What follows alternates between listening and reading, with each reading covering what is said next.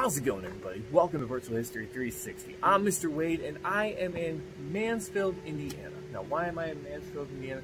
It's because I want to show you that history can be found just about anywhere. Now, where I am at, and you can see the historic site behind me here, is the Mansfield Roller Mill. Now, this is really cool because it's been preserved, okay? Now, if you look up the website, the Indiana State Parks goes through a list of what they've tried to do.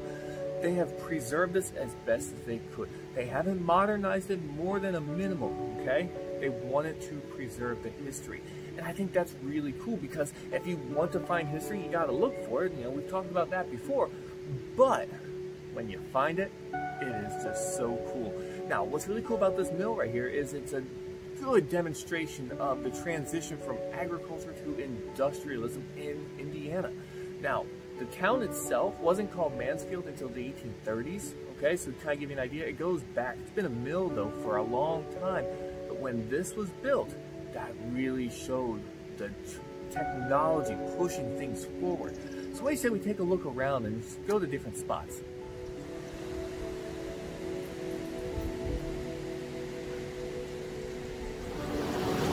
Alright, so hopefully you can hear me here. They got the waterfall behind me here. And this is why this place is such a good location for a mill. I'm actually leaning on the fence here.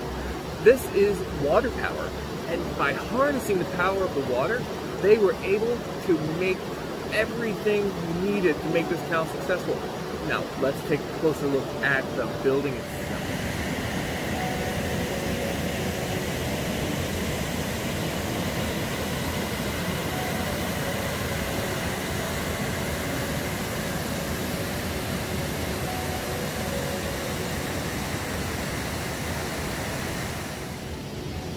Alright, now if you look behind me here, you can see my son running in the background there.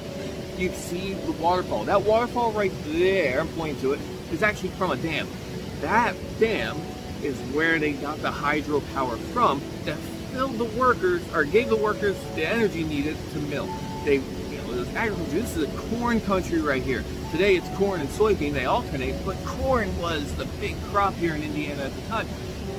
Also wheat, they could ground it, they could make it into flour, they could then process it. They could also use it to drive looms for everything. This is a 3-story building. You gotta believe that they were running multiple machines from the power of this water here.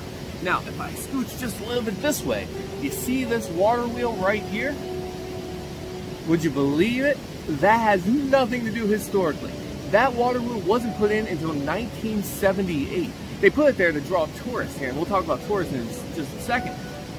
No, that is not how they power it. The actual dam itself houses turbines. I believe there's 3, if I remember correctly. There are 3 turbines that actually drive the works inside that building, okay? Let's take a look closer.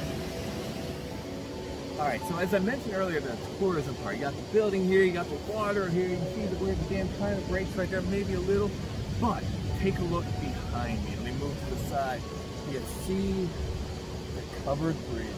That is what this area is really known for, is this covered bridge. And every October, I mean here in July, it's hot, it's sunny, there's no one. This is a ghost town right now because every October it fills with thousands upon thousands of people to come enjoy the heritage of Indiana's covered bridges, like the one you see behind me here.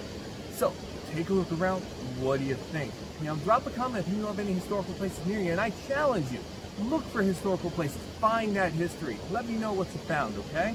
You know, hit that like button, go ahead and subscribe if you haven't already, and then make sure you check out my other videos that you find in other playlists on my channel. For Virtual History 360, I'm Mr. Wade. I'll see you next time.